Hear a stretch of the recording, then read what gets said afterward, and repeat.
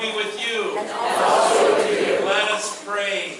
Gracious God, thank you for an amazing journey halfway through the Reformation history of Luther's life. Help us as we come to this very important theological writing of Luther's and Erasmus and this debate, and also look at Luther's struggles with his health. And then as we're away from this class this summer, let us continue to read and study, inspire us, so that when we come back in September and we move to the Augsburg Confession and really the birth of the Reformation and Lutheranism, we pray that we'll be ready to celebrate 500 years of Reformation history and your continued reforming work in the church. And we pray this in Jesus' name. Amen. If you missed last week, hello Martin. If you missed last week, remember I'm the curator, I'm not the scholar. I love Luther and I love to read about him, and I love what he's written, most of all. I have tried in this class for you to get to hear from Luther, because as good as all the biographies are, when somebody tells you about somebody, they can't do it without some kind of filter. So I've been trying to help you read as much as possible. Probably next year's fall, and then even after the first of the year, 2018, we're just going to spend some more time reading Luther, because I think that's really helpful and important. So, curator, I've been curating resources. Remember now, just setting the stage again, John the Steadfast is now the elector. John Frederick has passed away, he's died. And so John the Steadfast, brother of Prince Frederick, is now in charge of Luther's part of Germany, and it continues to steadfastly protect Luther. Remember, John Bugenhagen becomes Luther's pastor and very close friend, along with Philip Melanchthon, who is his close colleague, but we've talked in this class about how different they are, and those differences are going to come up more and more now as we proceed on into the Reformation. Last week we celebrated Martin and Katie's marriage, 1525. Luther's 43. He's born in 1492. You can remember that, by the way, because it's just 10 years after. Yeah, no, it's the same. No, he was born in 1482. It's 10 years before Columbus did his thing. So, anyway, that's a way you can remember his birth year. Although we're not totally sure when he was born because of the way they kept records, but that's pretty much the consensus, 1482. So he's in early 40s when he marries Catherine von Bora, and we celebrated her life last week. Just a few review quotes. Melanchthon says this about Luther: I have hopes that this state of life will sober him down, and that he will discard the low buffoonery which we often censor. So he hopes that Catherine will bring him down to earth a little bit, which she does. Lovely quotes from Luther. A man has strange thoughts the first year of marriage. When sitting at table, he thinks, before I was alone, now there are two. Or in bed, when he wakes up, he sees a pair of pigtails lying beside him, which he hadn't seen there before. When it comes to the effect of Luther's marriage, I love what Lola Nelson say here. Gone was any medieval idea of fleeing the body to free the soul. This whole almost Gnostic view that the body was bad and the spirit is good. The body is good. So within God-intended limits, this is very important, flesh was good, sex to be enjoyed, family life to be honored, food to be relished, and the physical stuff of life to be appreciated as the gift from God that it was. We'll talk some more about Katie and Luther's household in the fall. When we do that, I've got some great pictures of some of you who have visited Wittenberg, and you've gone down with the big wine barrels, or beer, I don't know whether it's beer or wine, but probably wine barrels, and all that Katie did in Luther's household. It was amazing.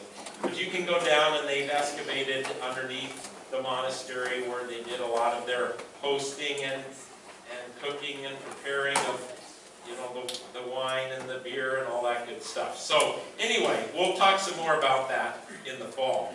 Luther says, I am rich, My God has given me a nun and has added 3 children. I don't worry about my debts, for when Katie has paid them, there will be more.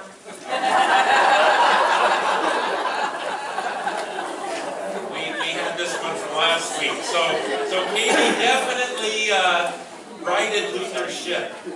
She made things work. She had a mind for administration that Luther didn't. So I didn't quote this last week, and this is one more, I think, very affectionate word that Luther says about Katie. I wouldn't give up my Katie for France or Venice. First, because God gave her to me and gave me to her. By the way, that's one of the most clear explanations of what marriage is. Marriage, you know, is God gives you the person, and God gives you to that person. That's a beautiful thought about marriage. Second, because I've often observed that other women have more shortcomings than my Katie. Although she too, yeah, she has some shortcomings. They're outweighed by many great virtues, though. And third, because she keeps faith in marriage. That is fidelity and respect. Oh, all right. Beautiful. So that's just a review of Katie and Luther's marriage from last week. And we'll be talking about Katie and Luther more in the fall. So it's important at this stage in the Reformation, as we move past 1525, the Peasants' War, the death of Prince Frederick, Luther's marriage, that we note that Luther starts to have some really significant and serious illnesses.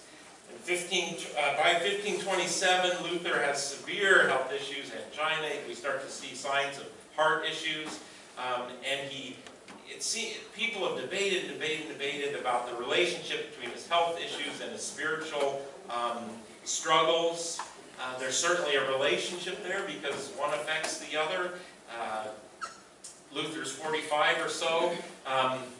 We hear about sermons being interrupted by dizziness. Bugenhagen, Luther's pastor and close friend, reports an event in 1527 where Luther actually thought he was dying. He was ready to go. It was so bad. He had this buzzing in his ear he complained about, and he had all of his friends come, and he was in such pain and agony, he really thought he was dying. This is from Martin Breck. Luther was bothered by severe buzzing in his left ear, and he wanted to lie down. But before doing so, he grew worse and asked Jonas for water, or I'll die. He became cold, and he thought his last hour had come. In a loud prayer, he surrendered himself to God's will. After saying the Lord's Prayer, he recited the 2 penitential psalms. Remember that Luther had those memorized, all the psalms at this point in his life, because he worked through them daily. O Lord, rebuke me not in thy anger, Psalm 6, and have mercy on me, O God, according to thy steadfast love, Psalm 51. After they had put him to bed, he continued praying. He was prepared to die in this way, although he would rather shed his blood as a martyr for God's word. This is Breck's summary of stuff Luther wrote about this moment, Bugenhagen and other people. I'd rather die as a martyr than go this way, but he really believed this was it. But obviously it wasn't. He pulled through. He woke up the next morning, and he was better. It's crazy how that happens sometimes, huh? Visited one of our members. She was getting ready to die.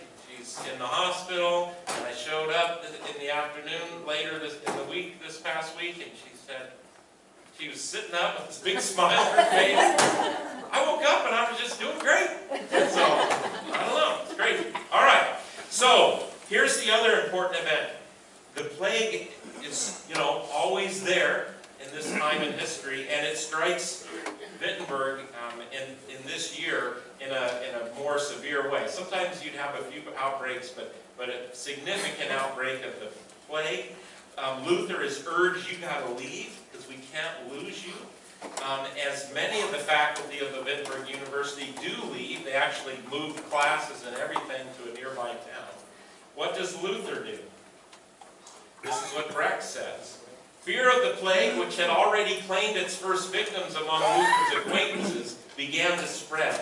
For this very reason, Luther considered it his duty to remain, along with the pastor Bugenhagen, and the chaplains, George Rohr and Johannes Mantel. he too participated in pastoral care. The wife of Hilo Dini, the burgomaster, died virtually in Luther's arms. The great number of deaths immobilized the people. In mid-September, the grave diggers were drunk at some of the burials, and as one might suspect, dealt rudely with family members. Luther spoke about this from the pulpit and admonished people, especially in the time of danger, to demonstrate love for their neighbor. He rebuked those who left their lives because of the plague. So this was a big issue. Do you flee? Do you not flee? There were so many deaths that these grave diggers were drunk and intoxicated while they were doing their work, and so this is the nitty-gritty stuff, right? Luther has someone die in his arms, suffering from the plague. I think we need to hold that up. So there we go. This Anfechtung in German is the word, this spiritual affliction, this agony that Luther would often go through, continues. He has bouts with this, and again, Katie, Bugenhagen, and Melanchthon are the ones who seem to be able to get him out of it. So, this person that really gave rebirth to the Word in the church and to our understanding of grace and mercy of God, that the righteousness that we have is a gift of God, he constantly struggled with this. I guess I want to stop at this point and tell you that, because so often we make of our heroes stones. Like, oh, they're perfect. Like people who've never read the Bible think that all the biblical characters were these stellar, perfect people. If you read the Bible, you know that's not true. You're just like them. I mean, Jesus called people, who did he call to be ministers? Who did he call to be disciples? Did he find the people with great faith?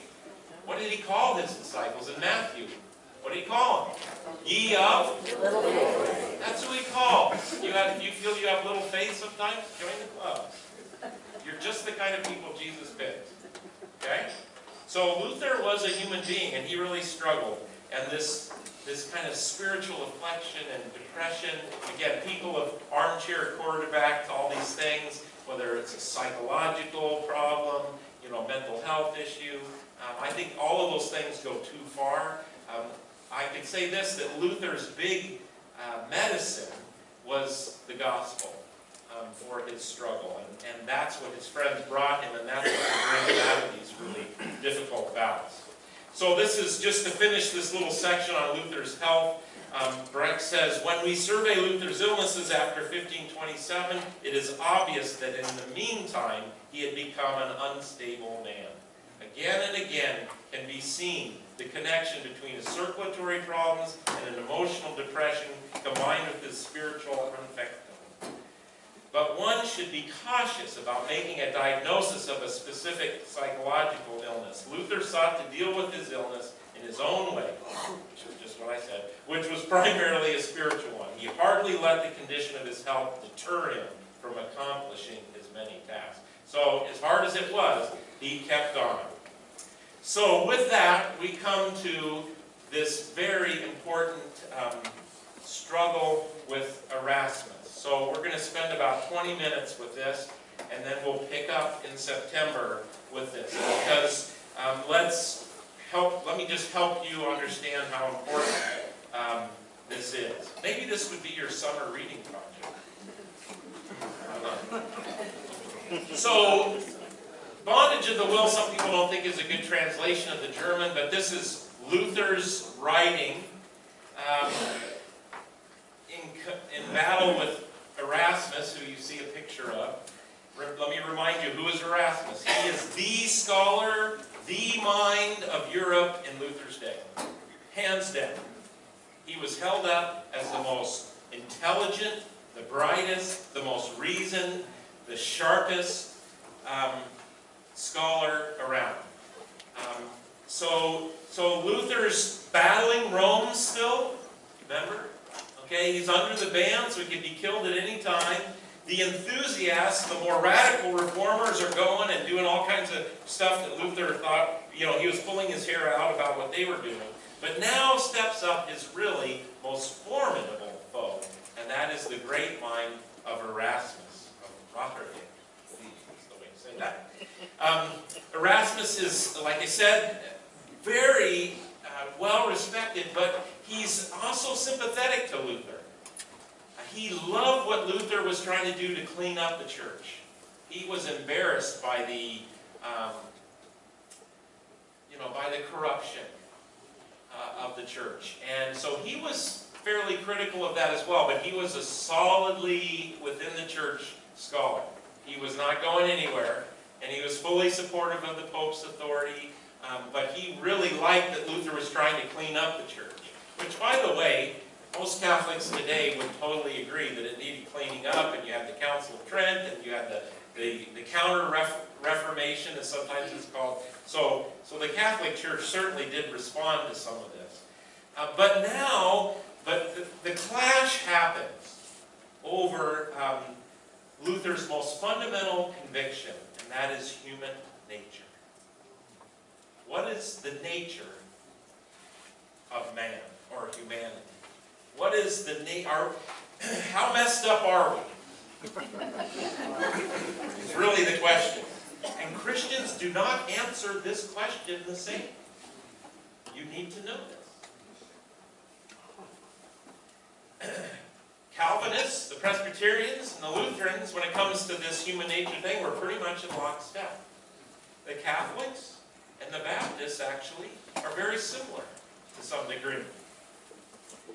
Those folks are going to say that no, human beings are sinful, there's no question, but we have the ability to improve ourselves, to strive for God and to meet God. So in the Baptist lingo, you'll hear people say, well, have you made a decision for Christ? Lutherans would say you can't make a decision. The only decision you can make for Christ is no, in and of yourself. So there's a capacity. So within Christianity, and I don't mean to be critical of Catholics or Baptists, this is a conversation that is really important that we have. And I think there's strengths and weaknesses in every side. But this is what becomes the main issue. Erasmus believes, fully rooted in some of the Greek thoughts and Aristotle, that human beings have a capacity to, if not meet God halfway, we have the capacity to improve ourselves, to better ourselves, and that we're not completely bankrupt. But let me flesh it out some more. Let me just say that enough to move on. So Erasmus writes a thing on what you've heard called free will. I hear that from every Christian. Well, we have free will. I'm not, I chose to put on my golf shirt today. It's hot. I wanted to do that. I could have put on a different shirt. This is not what Luther's talking about with free will. Everybody has freedom to make choices, whether you eat that thing or don't eat it or whatever, whether you get out of bed or not, or, we all have choices. That's not what Luther's talking about. When it comes to God, do we have free will? Can we choose God? And Erasmus was, in essence, saying yes. And when it came to Scripture, well, I'll save that. Erasmus writes this beautiful writing on free will. And so Luther has to respond, because Erasmus is attacking a fundamental principle of Reformation theology and Luther's theology, and that's this. We do not have free will when it comes to choosing God. We are in bondage to sin, and we cannot free ourselves. So Luther had hoped that he could avoid this battle, because he knew Erasmus was big time.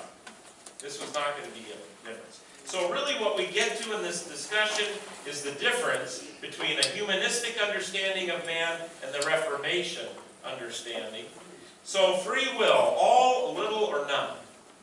Here you go. I'm trying to simplify this. Are we free? Are we a little free?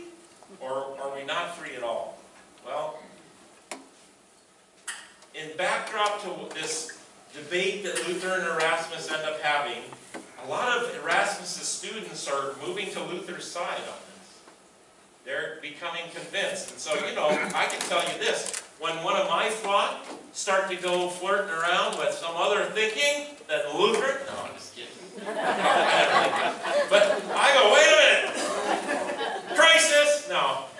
It's a little bit like that. It's like your favorite students are going to the guy that your adversary to some degree. So that's a part of it. So this is Erasmus's view. Erasmus, and now this, because I mentioned different, like the Catholic view and the Baptist view. So let that go. I'm not saying that Baptists believe what Erasmus believes, okay? So that is way more complicated than that. But so let's just go to Erasmus. For Erasmus, true religion was basically a matter of inclination of the heart. The wisdom that filled the mind and the attitude of love for one's neighbor. True doctrine played little part in it. He despised Luther's teachers, the scholastic theologians, not because they taught false doctrines, but because they taught too many doctrines. So Erasmus says, look, this is really, you guys are making Christianity too dogmatic, too doctrinal, with all this stuff about being in bondage to the will and the righteousness of God being imputed, or how it's done. Look, it's pretty simple. Be good to your neighbor. Be a Christian. Have piety. Pray to God. Love your neighbor. Let's forget about all this doctrine stuff. Or maybe not forget about it, but you guys are making it way too complex. Which is interesting coming from such an amazing intellect. That's what he thought. Too many doctrines. It's too much of a headache. Well, what do you think about that? I hear people say that all the time about Christianity today. For instance, all right, I want you to close your eyes, because I want this to be an anonymous survey. Promise, all right, close your eyes, and I won't look at individuals, but I have to look. Close your eyes. How many of you, you're going to have three options now. You're going to have positive view, ambiguous, that is, I'm in the middle, it's neither good or bad, or a negative view. So positive, ambiguous, not good or bad, or negative. When you hear the word dogma, raise your hand if that has a negative connotation to you. It's okay. It's okay if it does. Okay? Yeah? Good? How about ambiguous? Neither good nor bad. All right? When you hear dogma, how many people feel a positive vibe? Okay. All right. Put your hands down. Open your eyes. There's only about 6 of you that had a positive view of dogma. About maybe close to the other half had an ambiguous view, and the other half had a negative view. Why? Because dogma is a head game. It's what we do to exclude each other from other things. We kill each other over. I don't know, but dogma's got a bad name. Well, you and Erasmus would get along just fine. That's what Erasmus believed. So Luther argued that when it comes to God, though, a person is completely in bondage and cannot choose the good or improve one's situation. You can understand in the Roman Catholic Church and kind of the system of Luther's day. I won't necessarily go to today because I'm not an expert on that at all. I'm probably not an expert back then. But there was this concept that, yeah, all Christians believe in grace, people. When I hear Lutherans say, well, we're about grace, that is so arrogant. Are you serious? You think that Presbyterians don't believe in grace? Or Catholics don't believe in grace? Or everybody believes in grace, okay? Everybody believes that they read the Bible, that this is a gift of grace, but how much do you, the trick here is it grace alone? Or is it a combo of us striving for God and then God meeting us? Well, in the Catholic system, you were expected to respond and work your way, to do these good things in response to God's grace. No question. But Luther wanted to make it very black and white. When it comes to your salvation, it's totally grace and nothing of your work. Not even your decision. You can't make a decision. Now, here's the trick semantic game. Of course you have to. You know, there's some response. You know, the Gospel of John, I love what John says. He says, Jesus says in the Gospel of John, those who receive. That's a more biblical term than choose.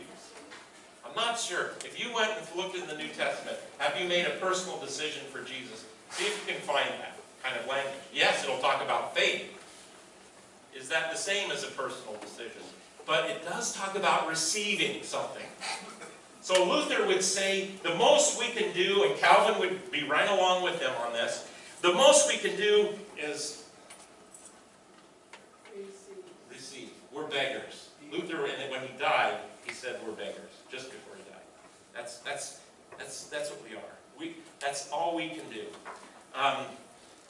Luther, of course, all Christians have biblical support for their different viewpoints, and but this is what Luther wanted to say. We are in bondage to sin. We cannot. So even opening our hands, that is purely the working of the Holy Spirit. And that Spirit works through the preached word and through the sacrament of baptism, which opens us up to God. Through the Lord's Supper that continues to open us up and give us the Spirit.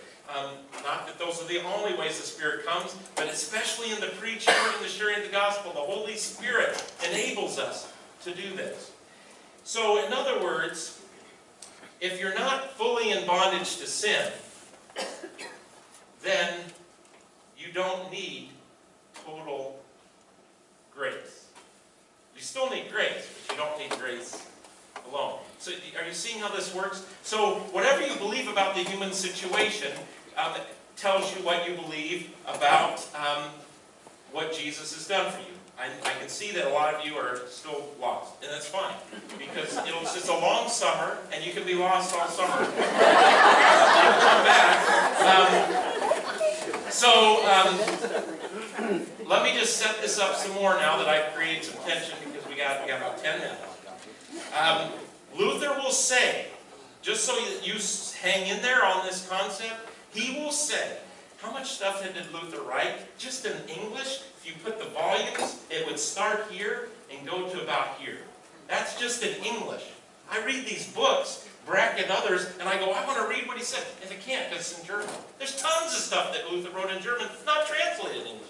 So he wrote all of this. Guess what he said is the most important thing he wrote? Bondage of the will. This issue, Luther believed, was at the heart of things. In fact, listen to what he says about Erasmus. He actually thanks Erasmus for getting to the heart of the situation. Listen to this. My dear Erasmus, I beg you now, for Christ's sake, to do at last as you promised. For you promised you would willingly yield to anyone who taught you better. The gall of this guy, talking to the mind of Europe. Have done with respecting of persons!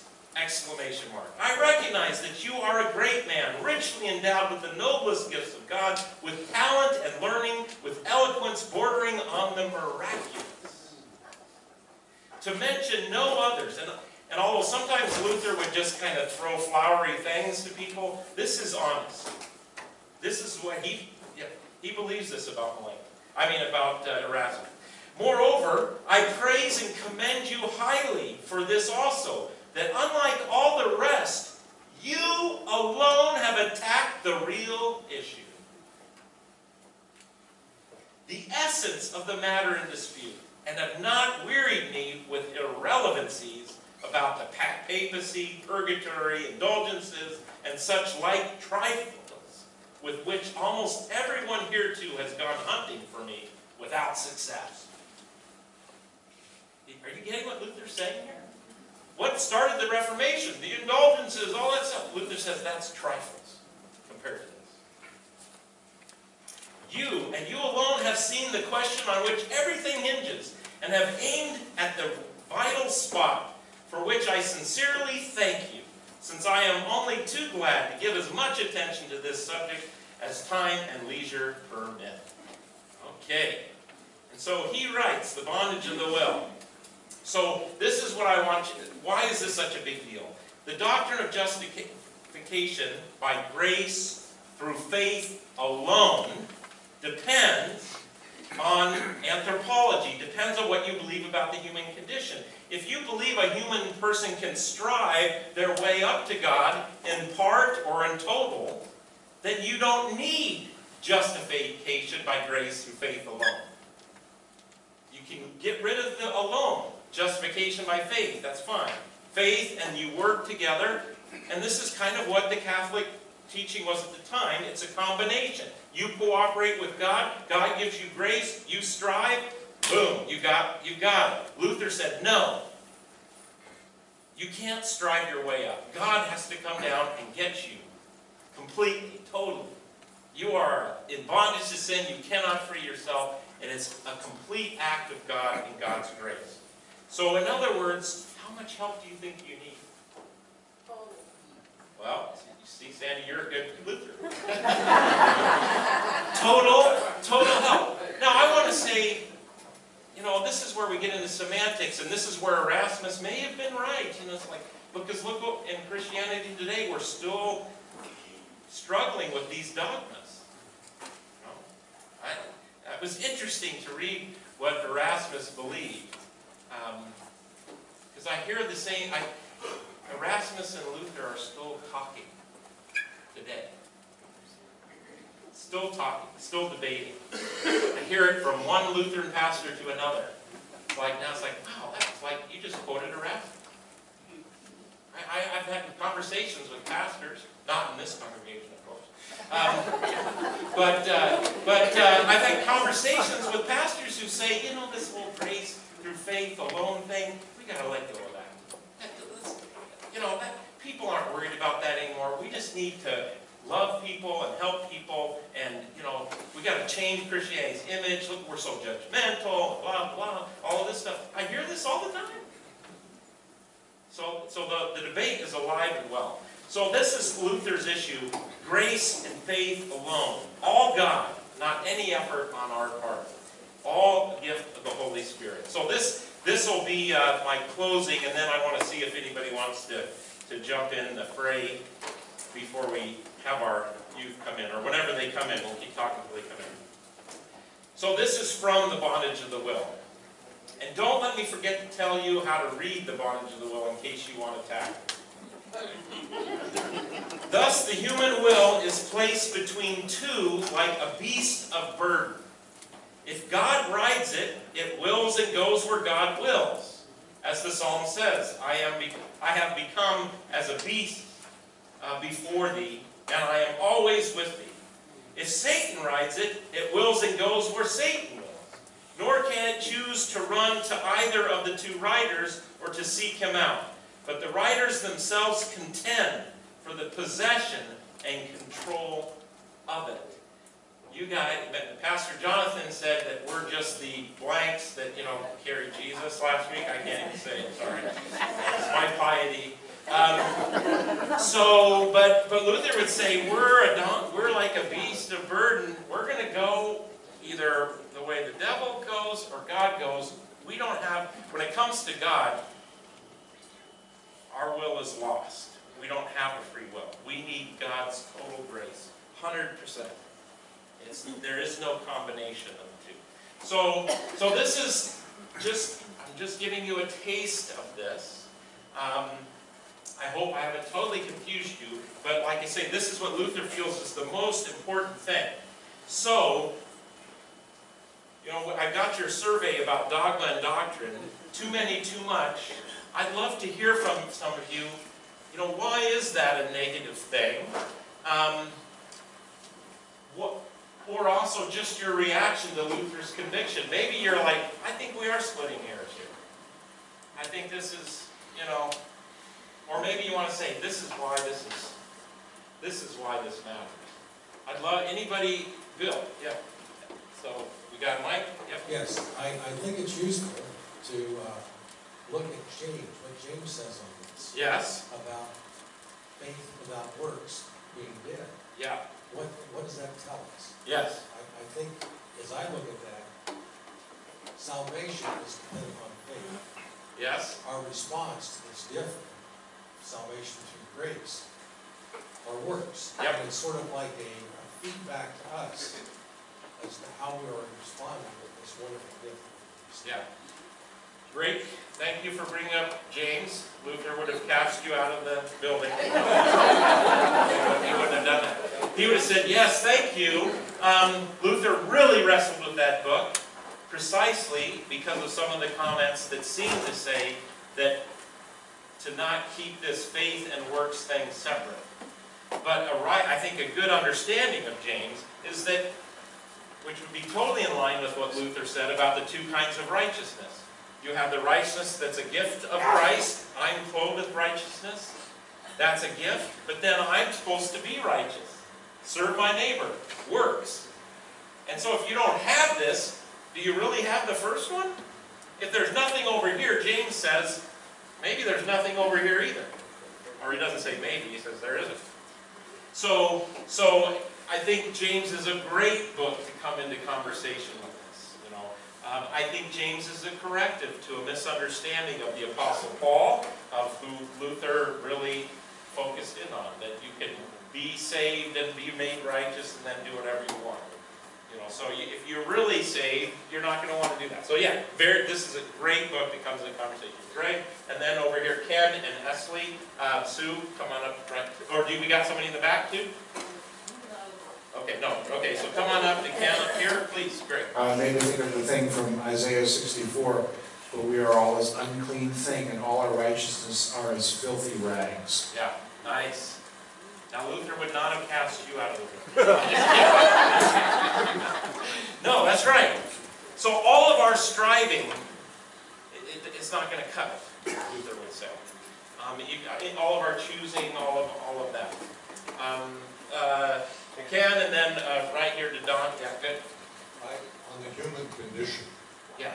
I had a book once, I think it was called Police Force 101, something like that. But it had to do with some of the countries, like Czechoslovakia, where the Germans took over in World War II. Anyway, the police force was asked to gather up Jewish women and children, take them out and kill them. Now, those who didn't want to didn't have to, but many of them said they would because they were thoroughly. But what was interesting is that as time went by, some of the men began to enjoy it. Yeah. So I think that speaks to The depths if of we're in the wrong situation, any one of us could be as evil as can be imagined. Yeah. If the circumstances are right. That So is, I am helpless. yeah, that is very, thank you. You look at that and you go, wow. You see the depravity of human beings. Okay, good. Esley, and then back to Don. Yeah. When it comes to the word dogma, to me that's rules and regulations. Yeah. And I'm kind of not wanting to go along with all rules and regulations. I think we have to choose, decide which ones fit each individual. I mean, yes, we can't drive on the wrong side of the road. I mean, everybody knows which rules we have to follow, Yeah. you know. Yeah. But there are some things that are kind of middle of the road, and we have to kind of decide which side of the road we want to be on. Okay. What I like about your comment is I think, and I'll use some different language, and hopefully I'm being faithful to what your comment is, that I think we need to decide what's the core doctrines. And then what is the stuff that we can agree to disagree on? And I think that's an essential part of it.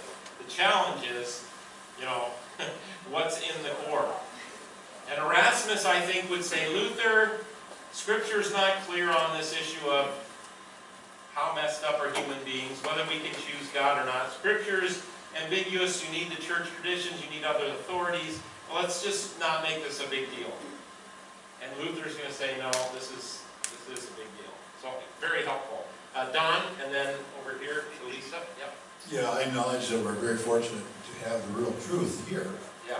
But in my experience, as we move out of this building and into the world, and Yes. it's been 20 years with mostly non-Lutherans, it's very difficult for someone who hasn't been growing up here to understand that decision is not involved. Now that's ironic, Yeah. because we make so many wrong decisions. Yes. But it's very difficult for people outside the Lutheran fold, Yeah. related folds, Oh, yeah. to understand that decision isn't the primary. Yeah, yeah. Jesus said, I chose you.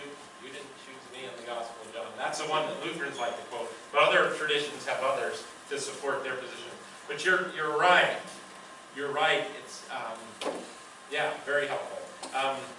Wait, or, no, Lisa, then, yeah, I'm not sure I go understood. real close. Okay, what was Luther saying about the rationale for striving at all, if it's totally different one faith? Luther, so the question was, what is Luther's explanation of the rationale for striving, working in your faith at all? If it's all faith, it's all gift. Luther would say, if it's not from faith, it's sin. So Luther would say this, Lisa, he would say, the reason you do it is because Jesus died for you, and that's what you do for somebody when somebody dies, gives their life for you. Thanksgiving, gratitude. Now that I've been made a new person, I actually see my neighbor and I care about what's happening to them. So that's why I do it. I don't benefit one lick from the fact that I love that person when it comes to going into heaven. Because otherwise, guess why I might do it? Oh, I do it because I love you, but also no, I'm scoring points. See? So if you let, Luther would say, if you don't divide the two kinds of righteousness, what is a gift and what you do, that those are two separate things, you're clothed with Christ. If you don't make sure those are separate, you let that work of loving your neighbor or doing God's commandments creep into getting you saved. He says you got to have it. Yeah. So I don't know if hopefully. Yes. Okay. Back here. Yes. And our kids are in. Good. Okay. Just Please. there's so many thoughts Yeah. all the time. But, Yeah. First, I think with the notion of the theology of the latter, continuing to do my good works because I'm going to meet God in heaven someplace when He's right here on earth. Right. That's so, part of that dogma bothers me. Sure. I said it was ambivalent to me, but Yeah. I think we have to be careful with our good works as though they're a checklist and we're going to meet God in heaven sometime through those good works. We fall off that ladder so quickly. Yeah. Well, yes. Thank you. And we could also maybe make our dogma too. We have to be careful making that a word. Right. And so like all of justice. those, the dogma, the scripture, the sin for me, it's what it does to my heart is what's the real key here. Yeah. So if the good work is affecting me positively in my heart, then I can see God here on this earth, then I think good works are to be done. Sure. But on the other hand, if I'm doing it, as you just said, because I'm earning points and one day I'm going to meet God in heaven, then I think they're being done for the wrong reason. Right. In the same way with sin, it's a sin when it affects my heart. And if I can't go to Scripture and it affects my heart in the other direction, then something's wrong with the doctrine or the dogma. Okay, so I want to close this up so we can have our confirmands come in and meet with some of you and share their faith stories. So PJ, get ready to tell us how you want to do that. Let me close this up by saying this. All Christians would say that we're saved by grace through faith. The question is, what is the condition of humanity? How much help we need? All of these things come in, and this is a great conversation. And this is why I think it's important pastorally. I've met with many people on their deathbed. When you get close to dying, guess what you think? You think about, I haven't done enough. Have I been good enough? Have I loved my neighbor? You just start thinking that way. I had someone come to my mom's deathbed and want to know, has she made a decision for Christ? She's been in the church her whole life. And she was very sincere, and she was there out of complete love. But see, when I get to my deathbed, I'm not going to be thinking about my decision. Because, every day I'm a little fickle on that. Truth. I'm going to be, truth, talk to PJ. I'm going to be thinking about what Jesus did for me. Not how solid my decision was. See that? That's pastorally why I have concern and thought about this. Hey, let's just save the rest of this debate for the summer, and we'll come back in September. We'll pick up here, okay? This is great. PJ, let's gather up, and we want to hear from our confirmation. Thanks for making space.